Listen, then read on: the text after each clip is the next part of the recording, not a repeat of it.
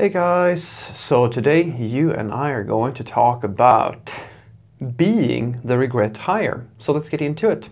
So the question in question was a bit of a story, but in essence it was, Fredrik, I am a programmer that my company regrets hiring. How do I come back mentally from being so disliked or being questioned as a programmer? And the short answer is you need to test your commitment to this profession and understand and ask yourself, why am I doing this? What's important to me as a programmer? And finally, you need to consider that it might be this way today, but it might be a completely different world tomorrow. Let me explain. So this person was basically stating something I thought was pretty heavy. He basically stated that in response to one of my old videos about what does a regretful hire look like for a company, he stated that he was unfortunately one of these people. He said that it was 100% his fault because he fails at doing basic tasks and things of this nature. His employer thinks he's absolutely like the worst, and he has gotten the comment, "You call yourself a programmer," a few times, and he's more or less wondering, how do I get back from something like that? How can I possibly, how can I look myself in the mirror when people are feeling this way about me? And you may not think it, and I'm not going to say it was the same way for me, but I had a very similar sort of start when I started programming. And it was something that at the time, it was absolutely horrible. It was a very hard experience. And now when I look back on it, I'm kind of happy that it happened, because I got, as they say, pain and suffering and things of this nature is the best teacher. Suffering is the best teacher for sure. And what I'm going to tell you is what I learned from a very similar sort of experience, because when I first started my first absolute job, I was not even out of school at the time. I had, I think a few months left on my education, and I started doing kind of part-time work. Now, the company that I started working for, they had absolutely no onboarding process. They had no idea of how to run an IT company in the sense that, well, they ran a successful IT company, but the whole company was based on, the foundation was based on a few very senior developers or more experienced developers, and they had no plans whatsoever for hiring juniors or things of this nature. So onboarding, you could forget about it. Mentors, you could forget about it. You basically got a desk and a project where with almost no onboarding or introduction process, and then you were kind of off to the races.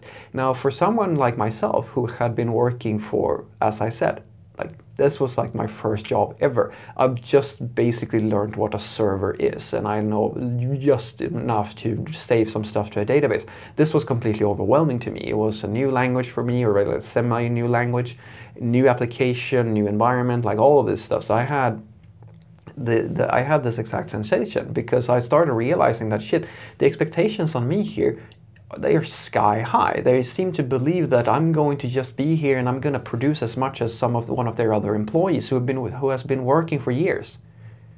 They've been, even before they went to school, and some of them went and did their master's degree and so forth at this company. I mean, they have been professionally programming before then as well. Before they even got there, they had 5 years of IT experience. I had none. And so I can relate to this, because after just a few months, it kind of became this recurring pattern where I felt that my employer was really unhappy with me. I felt all the time like I was too slow, too bad, and I did all the mistakes. I made all the mistakes that I've been telling you about, things such as over-promising on delivery because I feel bad, things like trying to just avoid people because I was scared that if I talk to somebody, they're gonna notice that, oh shit, I'm absolutely crap of this thing, etc., etc., etc., right? So the only thing that kind of sustained me during that time, it was that I was so gosh darn set on becoming a successful programmer. That was the only thing that kept me going. That was the only thing that mattered. It's always been the only thing. Honest to God, it's been the only thing that's mattered to me since the second I realized that, you know what, this PHP thing was kind of cool. After that, and I went into like, I started educating myself and like getting into university or like, and things of this nature. Like all of that stuff, the only thing that mattered, and this has been the case for many years, was that I was so hell-bent on this thing. And this is the thing that I want this subscriber to really think about, because you may suck at programming, and some people, like you have people are different. Some people need to, and it's the same thing with anything. Like some people get fit by just going to the gym twice a week for a few months, and then they're super ripped. And some people, like myself, have to work for years and years and years to even not, just get to a point where you're not fat as fuck. And it's an unfair world. The same thing goes with programming. Some people are going to kind of just get it, and some people are going to have to work for it. And you might be one of those people that has to work for it. And then you really have to ask yourself, do I enjoy this so much that I'm willing to invest what is required? Because that's the key thing. Are you willing to put in the work? Regardless of how much work that is, regardless if fuck all the other people, like forget about what people are doing in their different their paths in life. It doesn't matter where you are in relationship to other people. It's about your path. Do you feel that this road that you are walking is something that you can endure? Because there's gonna be a few hard times along the path. And you're experiencing, and I'm sorry to say that it's happening so early, but this is where you are right now. And once you have passed that question and you can really truly say that you have chosen to stick with this, I will tell you what happened for me. So after about a year of working in this environment and having severe stomach pains and anxieties and all these sorts of things, right? I started feeling like, you know what? I've been working here for a while now, and I feel that I have acquired enough experience, because I was unsure if I would get another job or things of this nature because I didn't have enough experience, right? But at one point I was contacted by a recruiter for a very big IT company. And I thought this was an exciting opportunity, because I thought the company that I'm working for there, it's a fairly small company, and this is a very large international company. And I thought this is probably a very good fit for me, because I had talked to a lot of the developers who were already working there, who from my eyes were kind of carrying the whole company.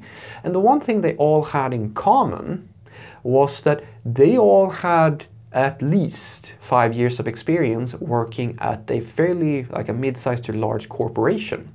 Now that was something that struck me as interesting, because I thought to myself, maybe the problem here is that they're here and they're surviving and thriving in this environment with all this freedom that they're getting because they already have the skills that are necessary. They've gone through some basic training so that they can actually perform already.